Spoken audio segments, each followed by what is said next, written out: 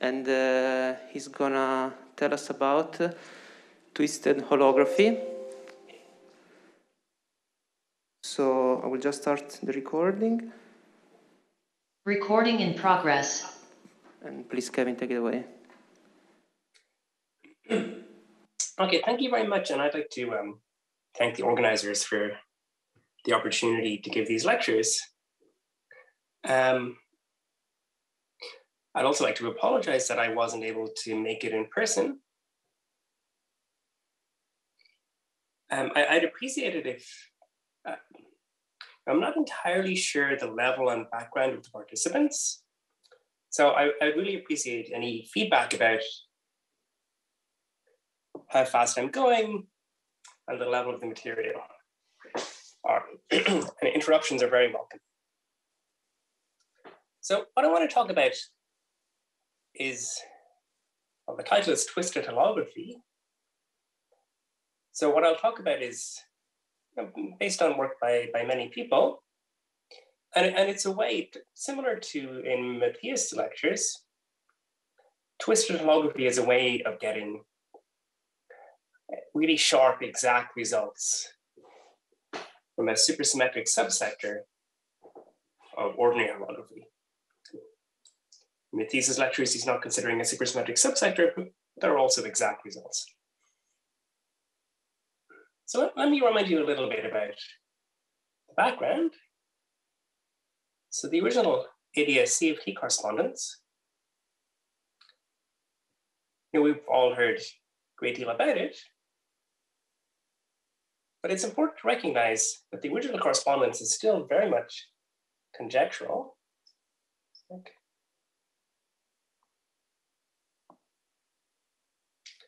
So it's a conjectural duality between n equals 4 super Yang-Mills and type 2b supergravity on ADS 5 times S5. So the reason one should view this as conjectural is that both sides of the duality are incredibly difficult to understand.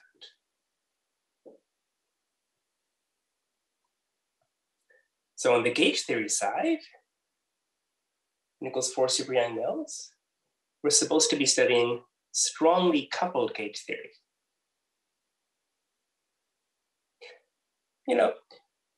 Strongly coupled, constructing rigorously, or in any sense, a strongly coupled gauge theory is probably the most difficult problem in mathematical physics.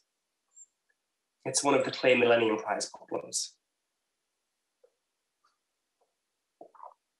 So this is really out of reach of any mathematical techniques. And on the other side of the duality, when studying type 2b string theory in ADS 5 times S5, this is difficult for two reasons. If one wants to take the supergravity approximation, then we're studying quantum gravity. Quantum gravity is, of course, hard, because it's not normalizable and so ill-defined at the quantum level. On the other hand, one might try to think of it as a string theory. String theories are the way of defining quantum gravity. But it turns out that string theory in ADS 5 times S5 is also very challenging. The reason I don't want to get into, but it involves the fact that this is a Ramon background. So, of course, people have done lots of checks. And there's like very heroic, extremely difficult computations of both sides. So it's very plausible that this works. So what I'm going to talk about today is a subsector of all of this where both sides are really easy to understand and you can really get your hands on things and check things concretely. So precisely on both sides, we're going to select certain states which are preserved by supersymmetry. Now on the gauge theory side, Well, why is that easier? You'll find it has no coupling constant. The gauge theory is basically free. It's very, very simple. And on the gravity side, we find that the gravity side is a topological string, which is also much easier to understand than the physical spring. So in this context, in these subsectors, we can perform exact computations to try to match both sides. And as I mentioned, the ADS3 holography in Gabriel's talk is a different, not unrelated context where exact results can be obtained. So there might be some parallels with Matthias's talks.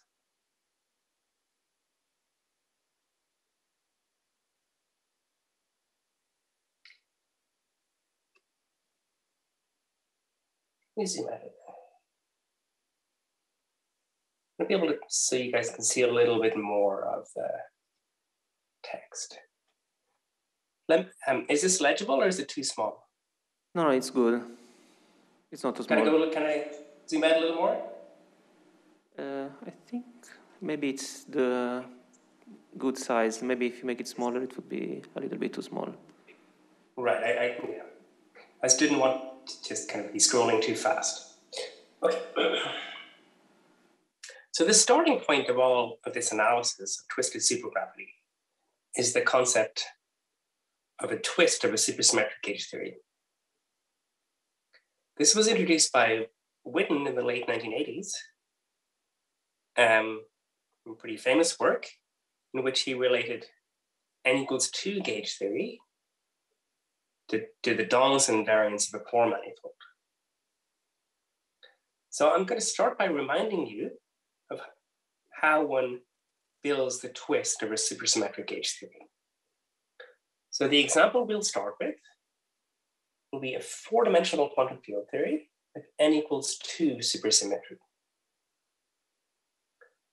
So let me remind you what it means to have n=2 supersymmetry. The group spin 4 is, well, an Euclidean signature, it's SU2 times SU2. So each copy of SU2 has its fundamental representation. And these are the two spin representations of spin 4. They're of complex dimension 2.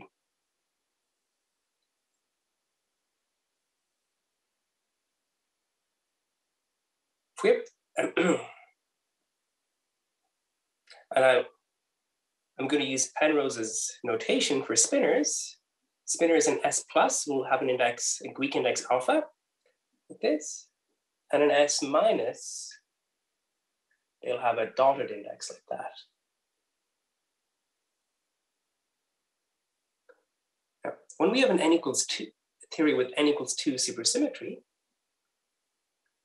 we're going to have two pairs of supercharges. Q alpha I, where I goes from 1 to 2, and Q alpha dot I, where also I goes from 1 to 2. So we should recall that the vector representation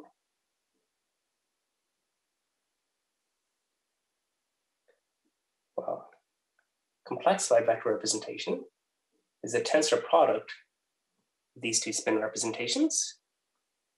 So in Penrose's notation for spinors and gamma matrices, instead of having an index for vectors, we write a vector as having a pair of indices, one dotted, one undotted. So the x alpha alpha dot indicates a vector. Now the commutation relations with the supersymmetry algebra is simply q bar is delta ij times translation in the direction of this vector. Okay, so what does it mean to twist?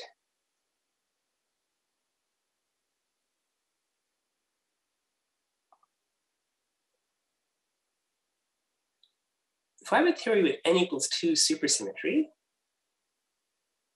well, I have two pairs of supercharges with this extra index I.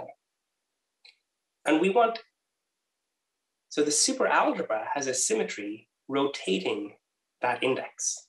It's an SU2 symmetry. It's called the OR symmetry.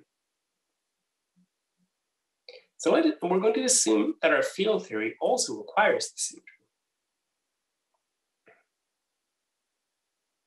So the twisting procedure says that we're going to change the spin of our fields by using the SU2 OR. Now recall that spin 4 is a product of two copies of SU2. So I'm going to change the spin of the fields by, instead of making SU2 plus act in a normal way, I'm going to make it act via the diagonal map between the original SU2 plus and the OR symmetry. So what does that mean? That just means that, whereas before I had an index I in my supersymmetry algebra, I'm now going to make that index transform onto the Lorentz group, so it transforms as the index alpha. So that, what do our supercharges now become?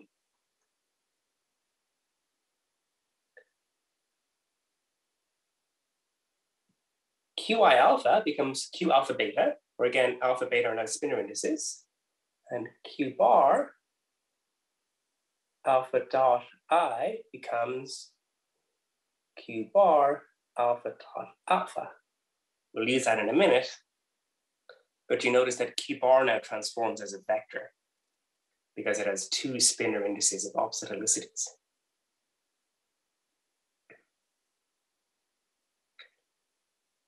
So what this means is that because the I index now transforms as a spinor index, we can build a supercharge, which I'll just call Q, which is a scalar.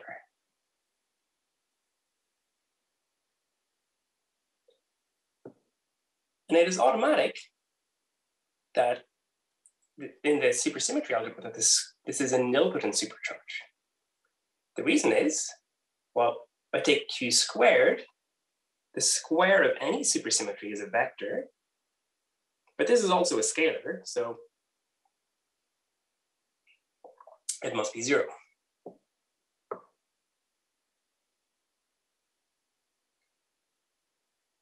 So the key point of the twisting procedure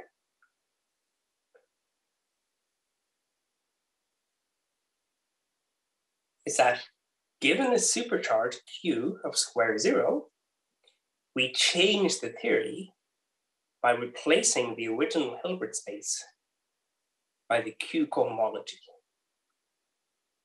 So the twisted Hilbert space is defined to be those states which are in the kernel of Q modulo those which are in the image of Q. And we do this for everything else. We do this for local operators. Of course, if it's a CFT, that's the Hilbert space on the 3-sphere. It's a bit more challenging, but it is also possible to formulate this definition for extended operators.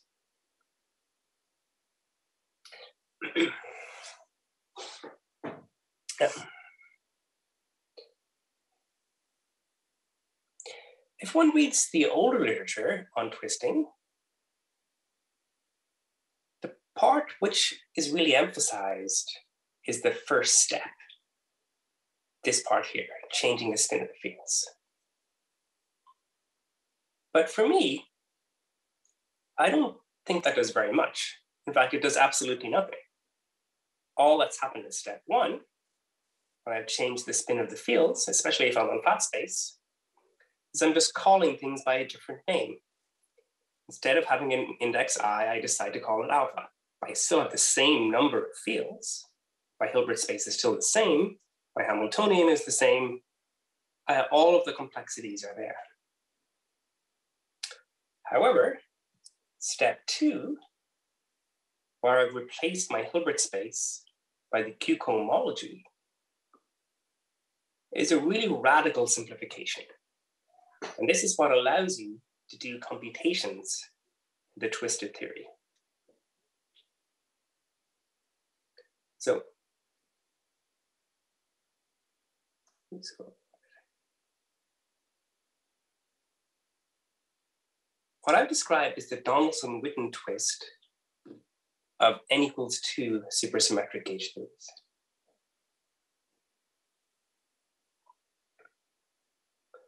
And it turns out to be a topological twist. So let me try and explain what that means. Although maybe, unless anybody has any questions about the material so far.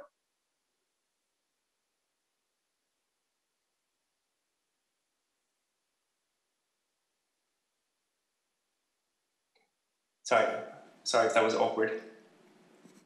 Hello, can you hear me? Yes. So you had the index I for the SU2R and an index alpha for the SU2 plus. Why are you allowed to call them the same letter and then treat them as if they are in the same space? Because you take a trace at some point in defining Q, right? The scalar. Right. That's right. So what I've done is I've changed the way SU2 plus acts on everything. So the charge of SU2 plus is the original charge it had before twisting, plus how it transforms under SU2R. So that's, let's scroll up a little bit.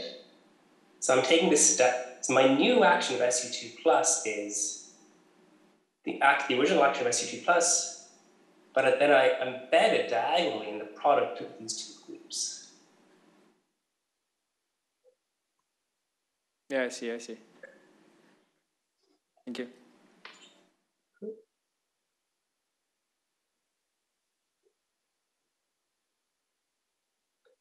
Okay, so let me move to it.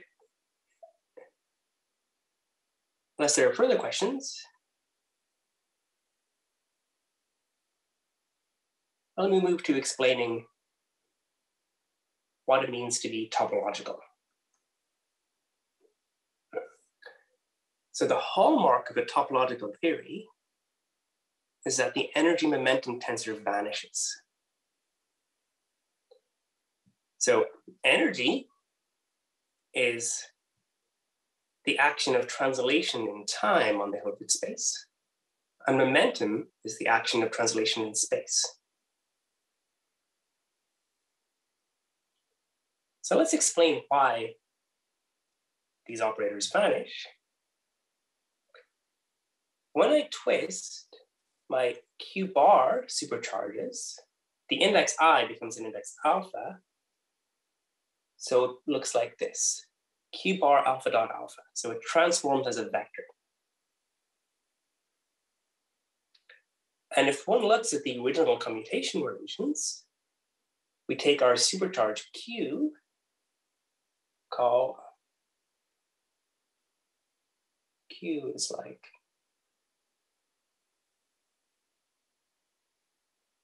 looks like that. When I commute it with Q alpha dot alpha, well, the only thing it can really become, if one thinks about the symmetry, is the operator of translation by the spacetime vector x alpha dot alpha.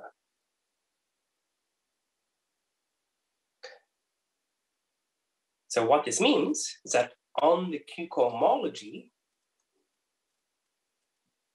this translation vanishes. So I didn't write out the equation that does that.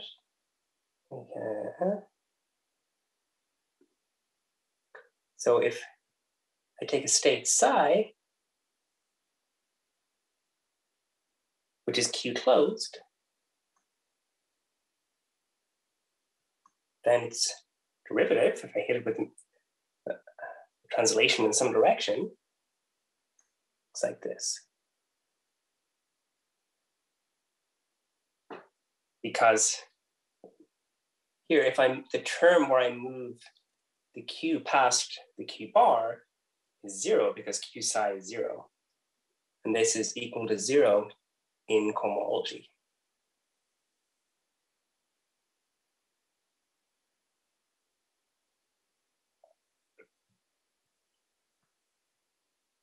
So that's why I actually wrote this for local operators. The same thing holds. If I have a Q-closed local operator, then if I try to move it around, it's Q exact. So what this means, if I'm studying the correlation functions of Q-closed operators, they're independent of where I put them. So let's see this explicitly. I'm assuming all my operators here. I'm assuming these guys are Q-closed. And I differentiate with respect to the position of the first one. Now, I move the derivative inside the bracket, and I replace it by QQ bar, get QQ bar of the first one there, and then the other ones. And because Q is a symmetry, I can distribute Q over the other operators instead. But they're all Q closed, so that's 0.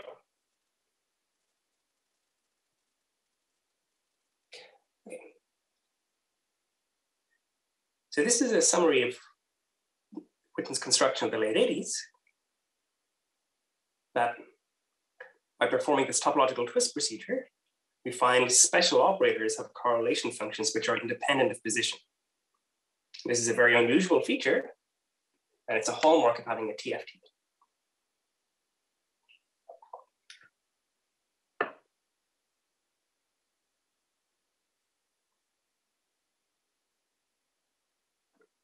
Now,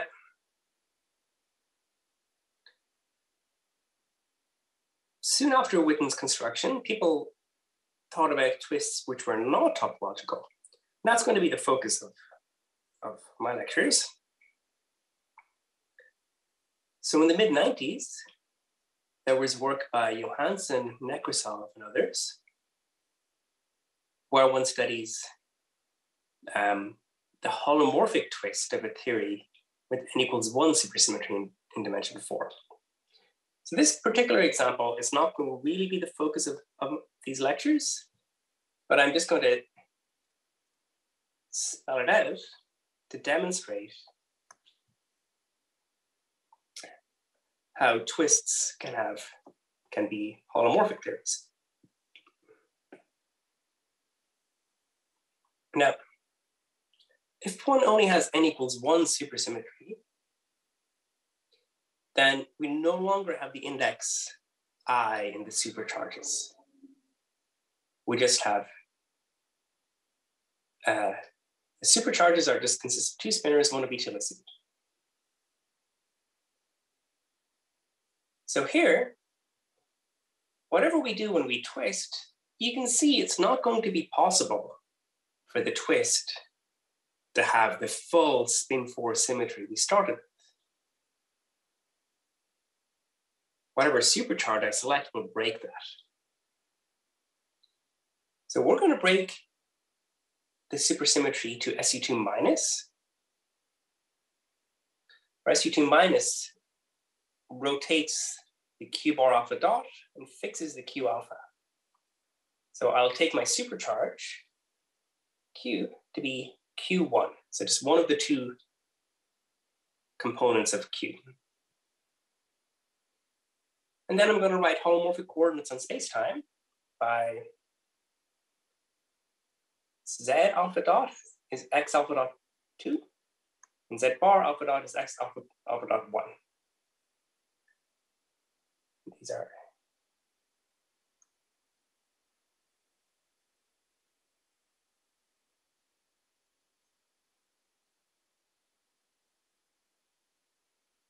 so what's going on is that once I've broken the Lorentz symmetry group to SU2, that SU2 preserves a complex structure in spacetime. Well, and here we can think about this should be a bar. the key thing we needed earlier was that QQ bar would give me all of the translations. Here, what we find is that QQ bar only gives you 2 of the 4 translations, those in the directions I call Z bar. So now, what does this tell us? The same argument tells us that correlation functions are independent of Z bar. So d by dz bar, say, for 1, if I differentiate the Z bar direction, first coordinate, by the same argument, I bring this inside, I replace it by QQ bar, and I move Q around, that's going to be 0. So the correlation functions are holomorphic functions of the position. So this equation here this is the Cauchy-Riemann equation.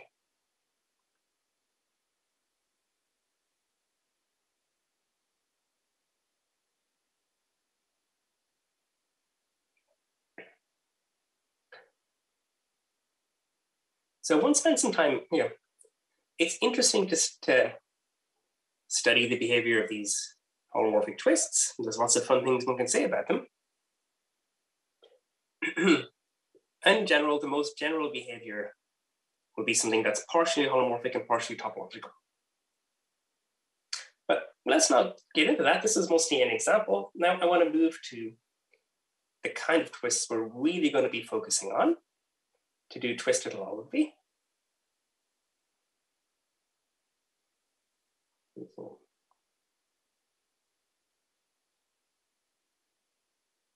It's legible. So I want to focus on a construction which seems a little odd at first, whereby one starts with a 4-dimensional theory, an n equals 2 theory, which you assume is superconformal, and then you turn it into a 2-dimensional chiral theory. So this is a little bit funny. It's a little bit of a different thing than we did so far. There are 2 approaches to this. One is, which is perhaps the most widely studied, instead of taking Q to be a supersymmetry, you take it to be in the larger algebra of the superconformal symmetries.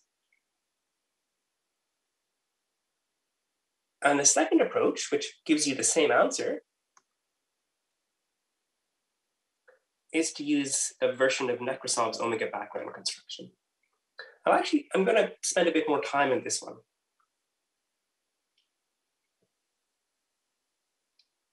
So Nekrasov did really kind of a stilo version of this. This particular omega background construction is due to G1O and Jenny Yagi. So this construction is a bit more technical than what I've described so far. So I'm not going to give all the details. So mostly what I want to do is explain the answer. You give me an n equals 2 theory, we will be able to figure out what the two-dimensional chiral theory is, and then we can do computations with it.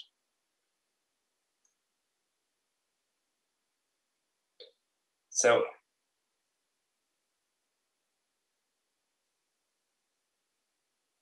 let's take an n equals 2 theory in dimension 4.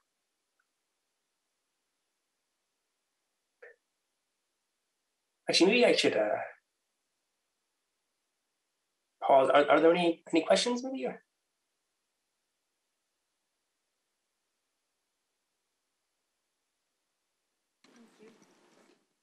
Hi, I have some questions from the beginning. I got a little bit lost. So by the twisting, do you mean working on the Q homology of the Hilbert space?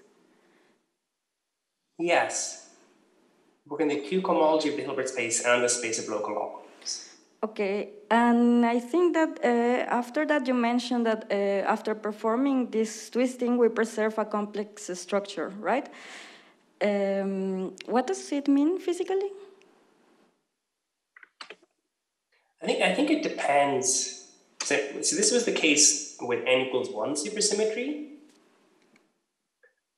And the complex structure arises by noting that if I take correlation functions of Q closed operators, they only depend on half of the coordinates. So in Euclidean signature, they depend on certain complex combinations of the coordinates, which are called Z, and they don't depend on Z bar. So the complex structure arises, just from that equation. Let's see. Is that helpful for you? Yes, more or less. And well, so the fact that our correlation function is holomorphic, is that a consequence of the twisting and a consequence of this preservation of the complex structure, or aren't they related at all? Let me see. They're related. It's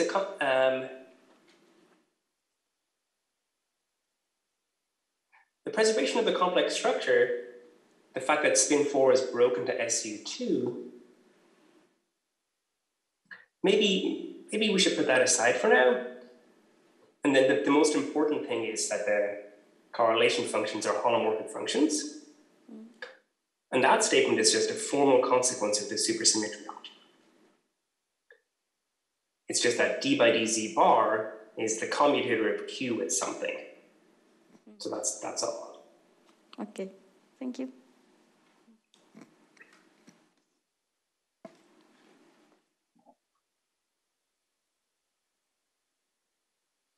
So in the n=1 example, can you say in a few words what is the set of operators that you are left with? Because I guess it's larger than the Carrel ring of the theory.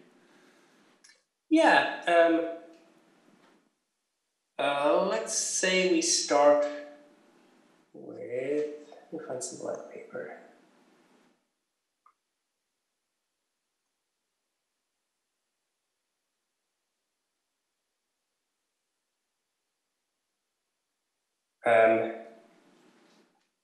Okay, n=1 Carrel multiplied.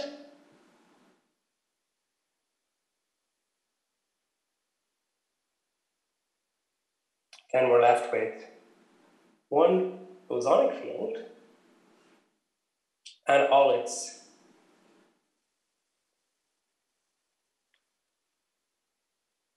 derivatives in Z1 and Z2, and one fermionic field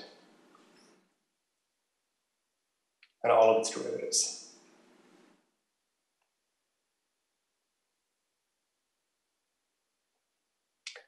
So if you look at the index of this, these are exactly the states that contribute to the superconformal index. Like for, this one gives you kind of product 1 over 1 minus Q L, 1 minus P L, so on and so on. This kind of thing. But by looking at words in this field and its derivative, if you take its character with respect to the group U2, which is a symmetry because it's conformal, you'll find it's the standard index of an n=1 superconformal theory. I see, thanks. So maybe this is a comment for the experts. I think this is really interesting because suppose you wanted to give a careful proof of cyber duality, what you really should be doing is looking at the states of the twisted theory and identifying all of their correlation functions.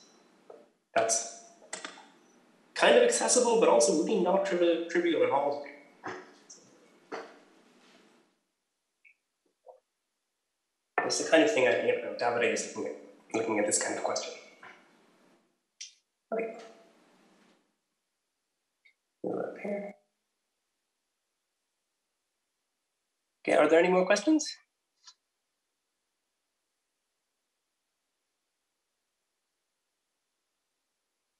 Okay, so let me try to explain this construction of Yankee and O. So here I wrote down the n=2 supersymmetry algebra again. And I'm going to do something a little funny. We're going to take Q, which does not square to 0, squares to a particular translation. So I'm taking epsilon to be a small parameter. And I write my Q as a linear combination of like this. And if you see, just by contracting the tensors, I think maybe the indices, my notation is not super clear possibly, but if you can just contract the tensors when you can be Q squared, you find that Q squared is epsilon times the translation. It's up, but if you look at the norm of this vector, you'll see it's epsilon times the space-like translation. So what we'll do is make this direction periodic.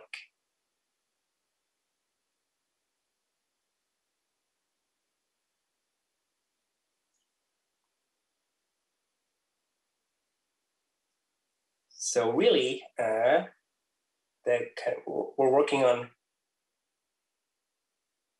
this cylinder, which has coordinates x11, x2, x11 dot, x22 dot, plus another plane, which has coordinates x12 dot, x21 dot.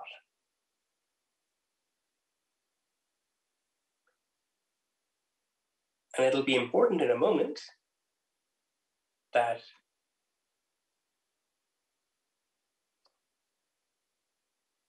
here, d by dx12 dot is Q exact. And this other plane will be where the chiral algebra lives.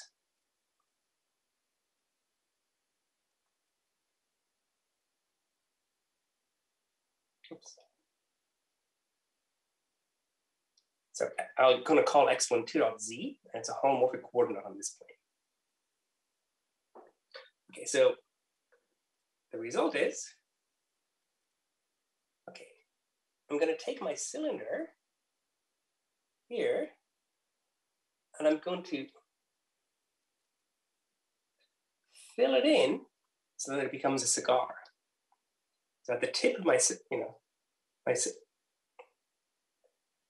goes along and the radius shrinks. I got this cigar geometry. And then the result is that your n equals 2 theory extends across this cigar in a way which still preserves the supercharge we're using.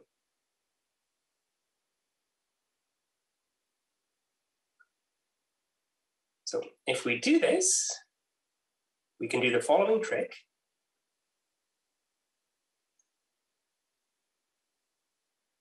So above, we saw that Q squared was d by d theta. So that's rotation on the cigar. If I take an operator which is at the tip of the cigar, it makes sense to ask that that operator is rotation invariant. It's uncharged under rotation. And on such operators, Q squared is 0 because Q squared is rotation.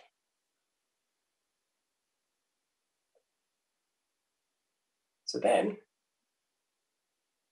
we can consider the Q cohomology of the S1 invariant operators at the tip.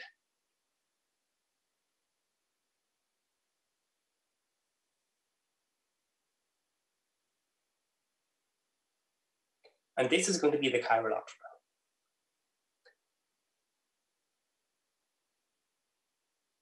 So what's important for this construction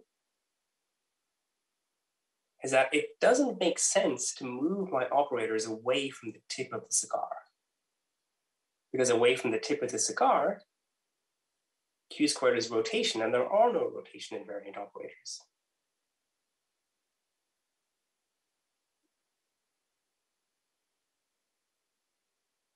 So this is why we've effectively localized to a two-dimensional theory.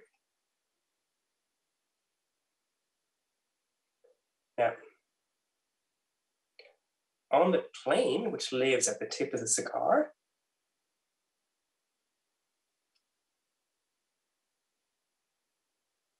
d by dz bar is q exact. So for the same reason we've had before,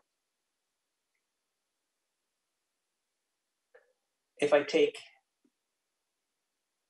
it's like this, I'm taking things which are at the tip of the cigar and at other points,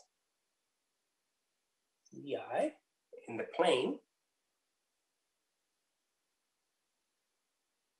then the z-bar derivative of the correlation functions vanishes.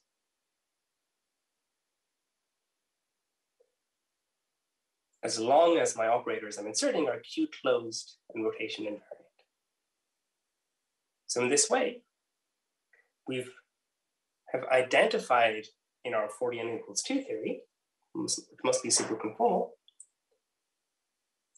something very familiar, a two-dimensional chiral theory, just like one might be familiar with from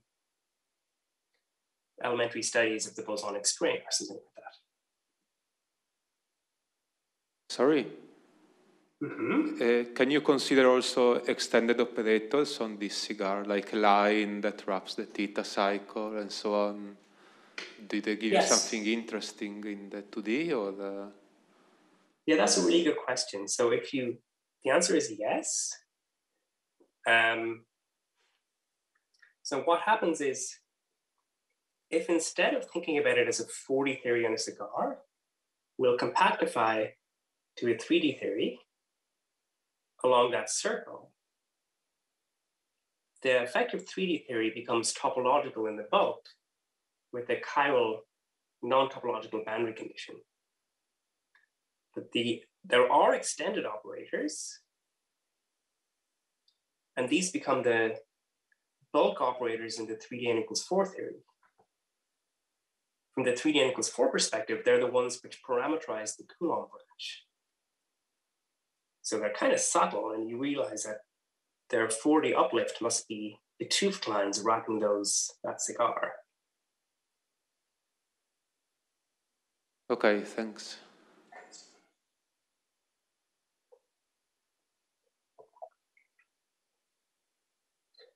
Okay. So let me very briefly mention a different perspective. Perhaps it might have been better to explain this one, but for my purposes, I kind of didn't want to get into that much detail about either way of doing it. I mostly wanted to say the answer. So the different perspective developed by Beam, Lemos, Fiendo, Pillars, Costello, and Van Ries, they say that instead of taking an ordinary supercharge, like we've been doing, they take a superconformal charge, which lives in this superconformal algebra, which in this case is PSU 2,2/2. Now, what they find, things in the superconformal algebra include rotations. So in their story, rotations in one of the planes will be exact. So that implies, if you think about it, that the operators that live in the Q cohomology only exist on a plane inside of O4. Just like we saw above, the operators only lived at the tip of the cigar. Then they take the Q cohomology, and it's the same chiral algebra. And this perspective was historically the first one on building the chiral algebra from n equals 2 theory. And there's a great deal of literature about it, so I'm sure people who are interested in it can find good things to read. But as I said, I mostly want to say, given n equals 2 theory, what is the algebra? So let me start on this.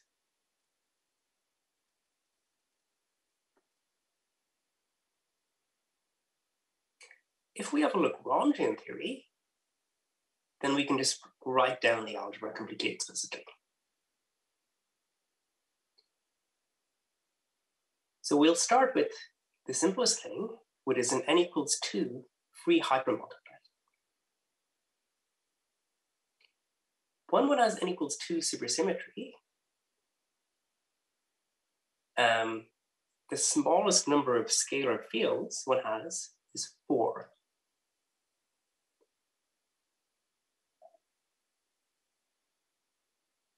So I'll write them like this: phi I, phi bar I. And this notation is kind of selecting, is breaking the symmetry in some way. And the Lagrangian for the free theory is the simple form, like this.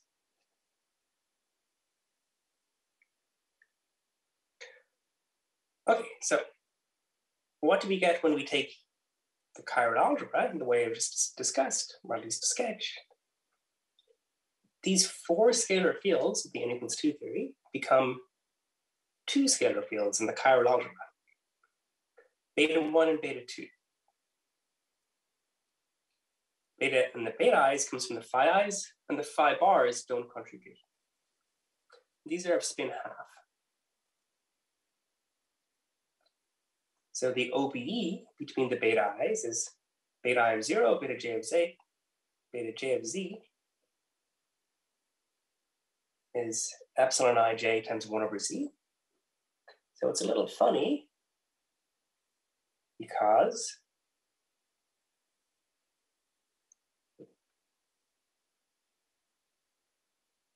the beta i's are bosonic, but the OBE is like that of free fermions.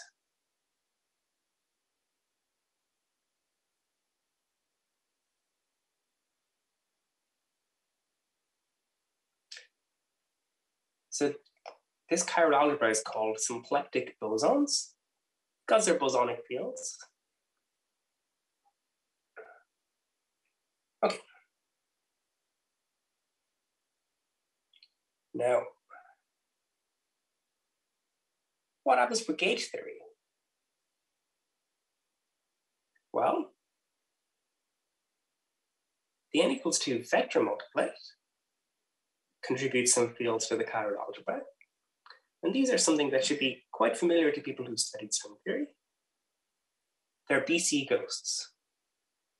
Although, in contrast to the BC ghosts of string theory, these are ghosts that implement gauge symmetry. They're not ghosts that implement the diffeomorphism invariance of the roll sheet.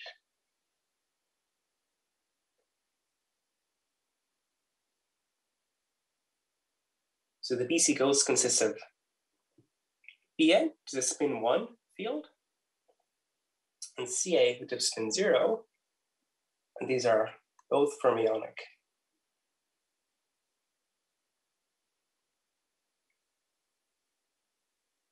They have the simple OBE.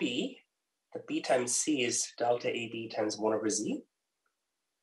Same OBE one finds in free fermions, except they're spins 1 and 0. As in any ghost system, one has to add on the BRST charge. And the physical Hilbert space or space of local operators would be the BRST cohomology. So here is the formula for the BRST charge. And again, it might remind you of something you've seen in the string theory literature, except it's a little simpler.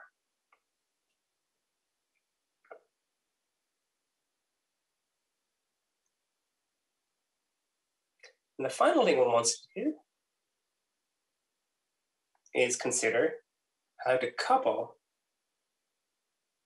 the matter contents to the gauge symmetry.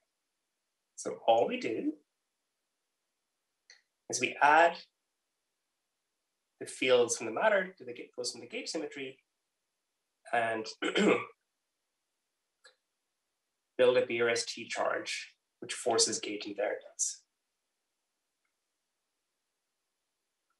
So for the matter, well, if I started with a single hypermultiplet, I would have 2 fields, beta 1 and beta 2.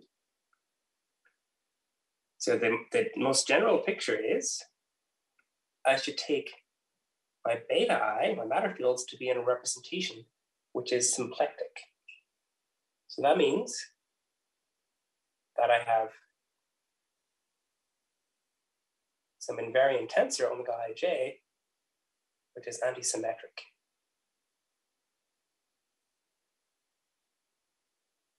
So I'll give you some examples later.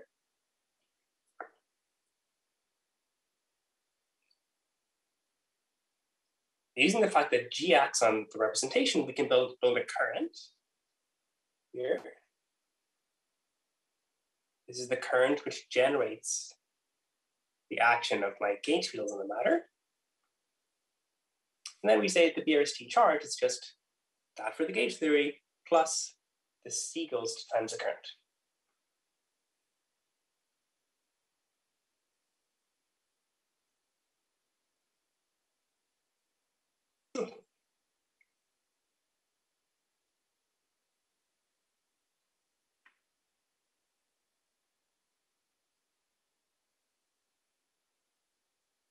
So I'm running out of time. I want. We'll have time for questions at the end. Okay, so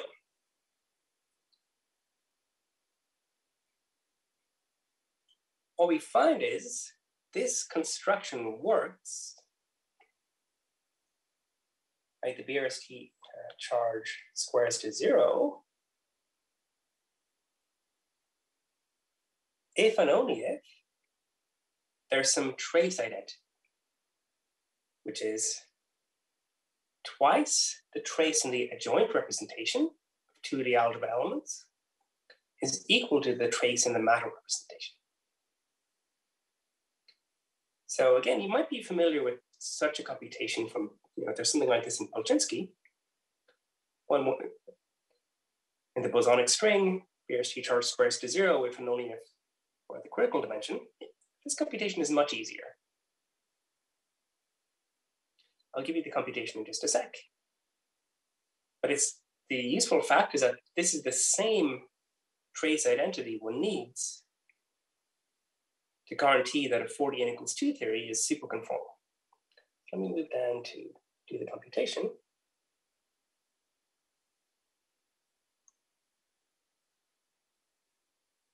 So from the gauge sector,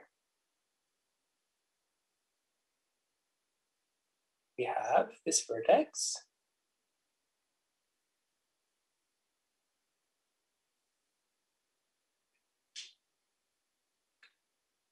And I want to consider the OPE of this with itself.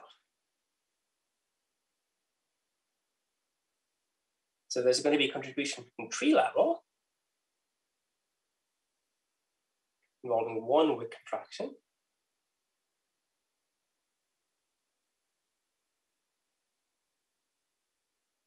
This vanishes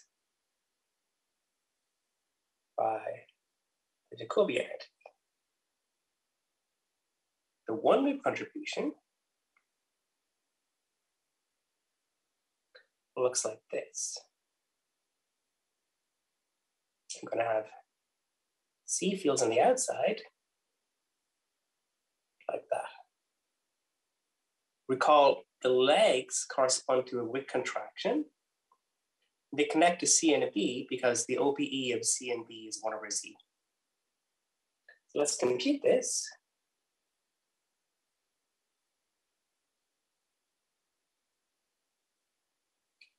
We might have a contraction like that, and a contraction like that. Well, because there's two contractions, I get 1 over Z squared.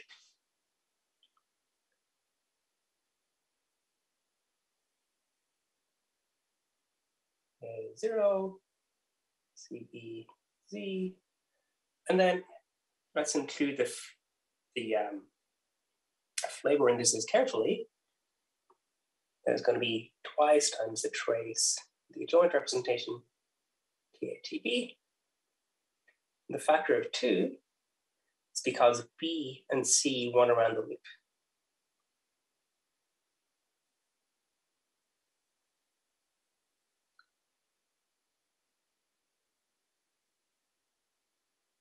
So let's take this expression. We notice C is fermionic.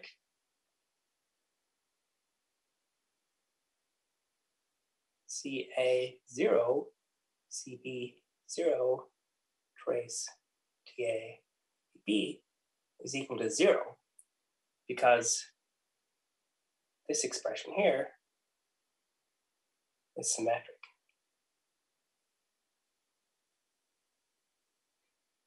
So if we take the OB and expand in series,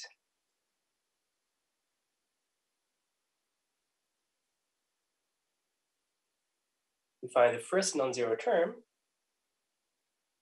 looks like CA0 derivative CP0 to trace T TA to B.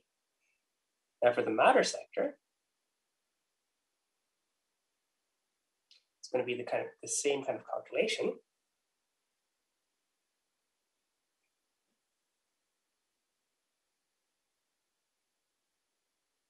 The C ghost is going to couple to two matter fields.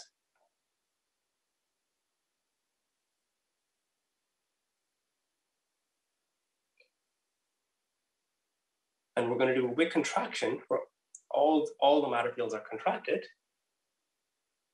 And we find 1 over Z, CA del CB is traced in the matter representation, PATB. And to be careful, this one came with a minus sign because they were fermions, and the other one comes with a plus sign.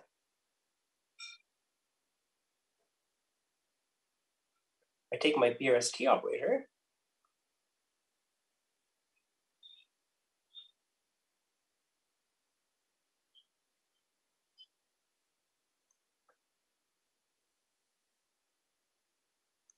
This is as no O if this condition holds.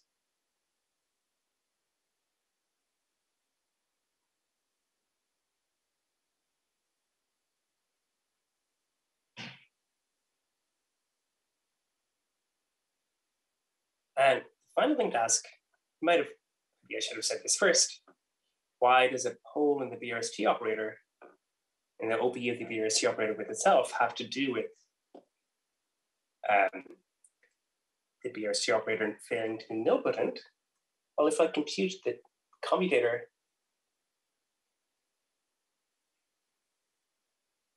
of its interval,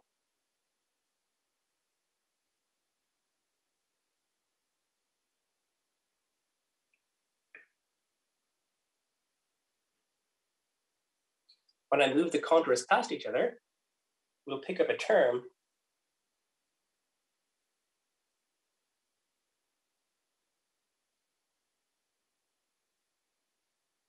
where one of them is integrated around in a little circle around the other.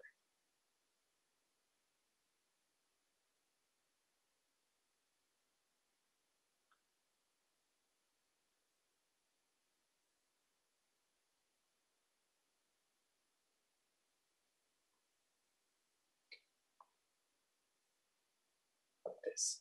That said, the other one goes around like that.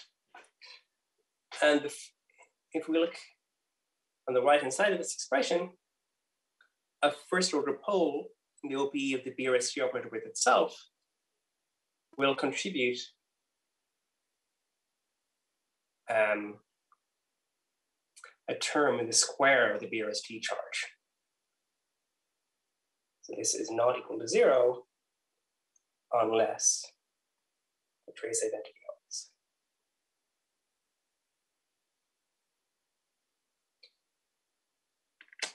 Okay, so I will stop there.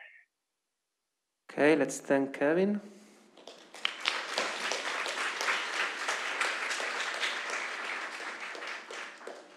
Recording stop.